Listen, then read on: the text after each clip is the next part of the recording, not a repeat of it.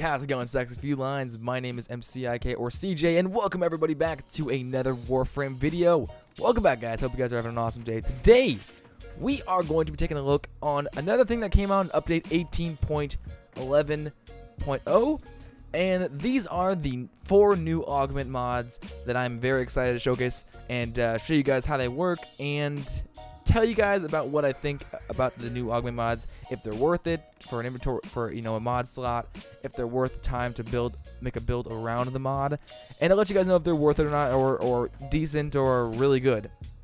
And I'll get into all of that in just a second. But anyway, guys, if you guys do enjoy, feel free to leave a like down below. That'd be amazing. And without further ado, let's get into this. So the 4 mods, of course, we're going to be taking a look at today are Fatal Teleport, Resonating Quake, Everlasting Ward, and last but not least, Phoenix Renwall. So, what's that? Wait, what?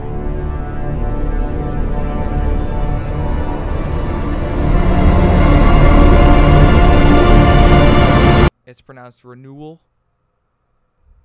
Fuck you. Alright, guys, so to kick this off, we're going to start off with Chroma, good old Chroma boy, and we're going to take a look at his Everlasting Ward.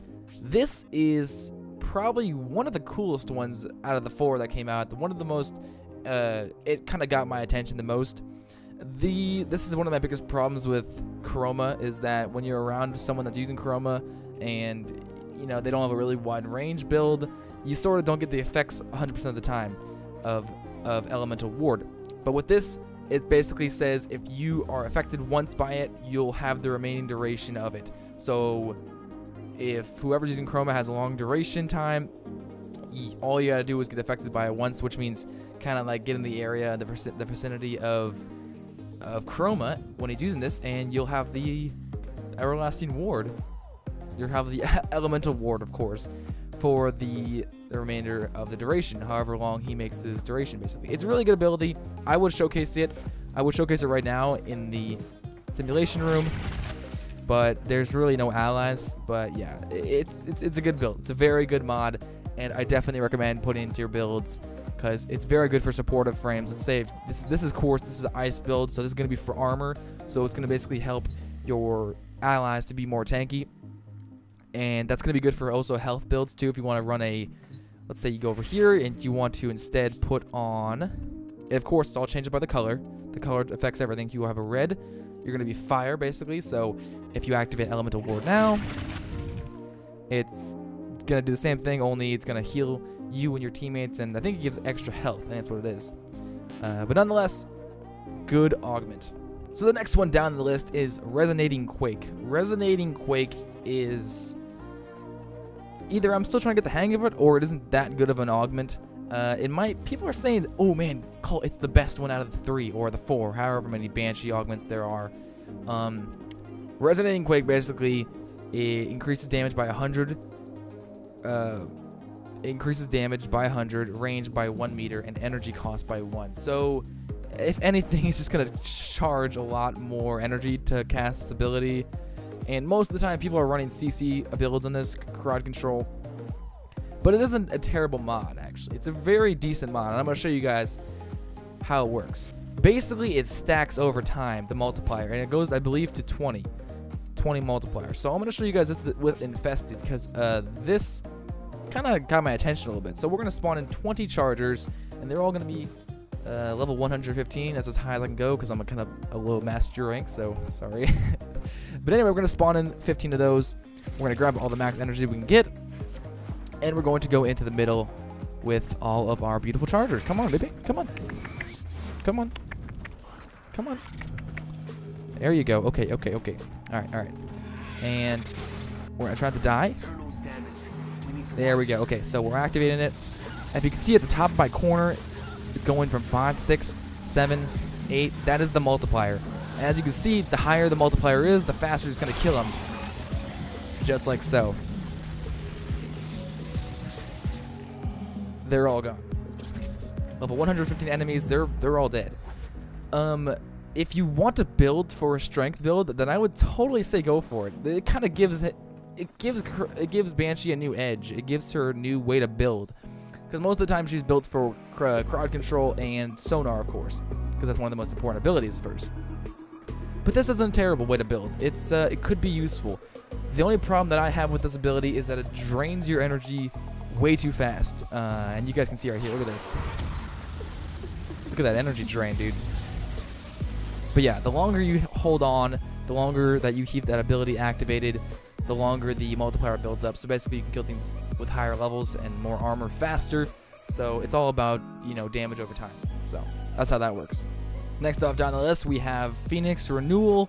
This one, it's a little bit of a, this one kind of took me a little while to get the hang of. I didn't really understand how it worked with the renewal, and it's a little funky how it works. Basically, while taking the effects of renewal, will instead heal you up to 50% of health. This effect triggers only once each for ally every 90 seconds. The one thing, basically, the last part of that means it has a 90-second cooldown, a whole minute of cooldown, basically, almost. But the good side of this is it heals you 50% of health, and that's also affected by power strength. So the more strength you have, it could heal you all the way. This could potentially be a very slow blessing, kind of like Trinity's blessing. This is a very slow Trinity blessing with a cooldown timer, which kind of sucks. That's why I don't understand it. If you're gonna do that, you might as well just run Trinity. But not gonna hate. Not gonna hate. People might be like, "Hey Cole, I like that mod. Don't you be hating on that." So it's okay. So we're gonna spawn in a level. I'm gonna show you guys how this works. We're gonna spawn in a level 50 Arid Heavy Gunner just because that's the first thing I saw.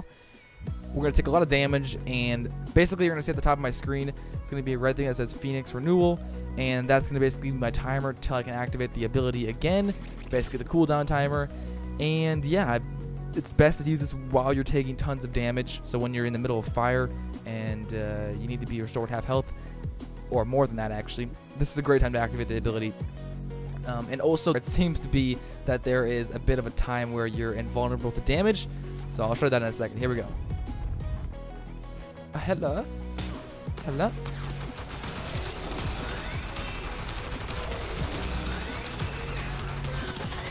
There it is. Phoenix Renewal. So it healed me all the way max. All the way up. Max health. But as you can see now, there is a timer. It still has 77 seconds left, so you can activate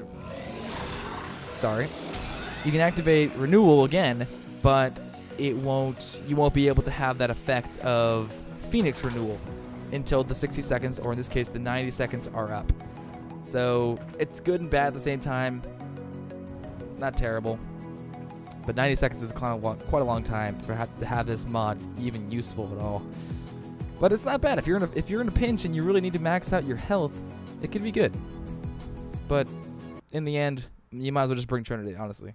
Oh boy, felines. I saved the best for last. You guys know how it is. I love doing that. Oh man. So next off, we're going to be talking about the last one out of the 4, and that is Fatal Teleport. It's like just saying that makes it's like tasting velvet. Oh, it's beautiful. Okay, so Fatal Teleport is for Ashe, the Teleport Augment. Teleport will instantly perform a finisher on the target, dealing 200% extra damage, and 50% of the energy cost is refunded on a kill. So this is gonna be fun. Just watch this, guys. Okay, I am going to spawn in Corrupted Bombards. I'm going to spawn in 6 Corrupted Bombards, and they're going to be max level as high as I can get it. This does so much damage, and I wish I could test it even higher, because I'm sure they could kill level 200s and 300s one-hit kills, because these are finishers. With the 200% extra damage, it's like, it's velvet. Okay, maybe those are too many. I think we might have to spawn in. Let's just try 4 for now. Okay, so we're gonna spawn in 4 Corrupted Bombards. You ready for this, guys? Level 115. That means they can one-hit you if they hit you. But that ain't gonna happen.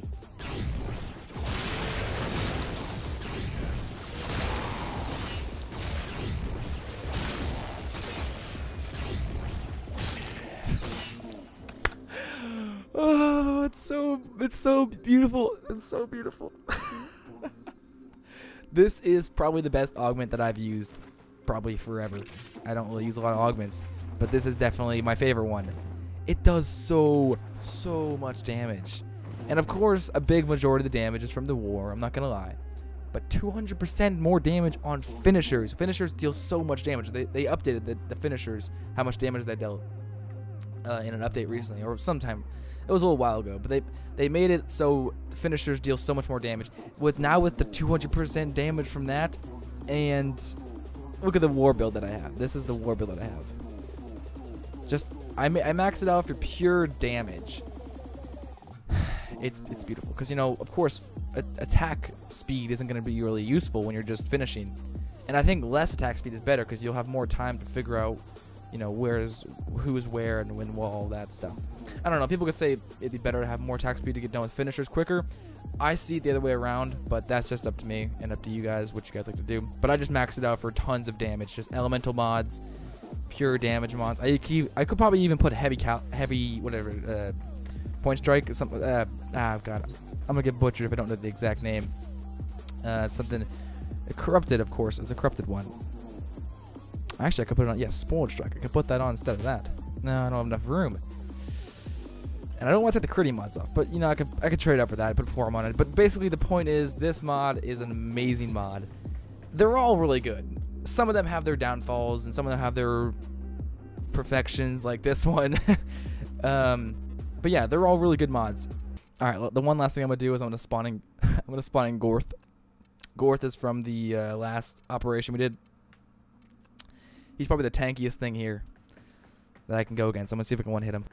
Finish him.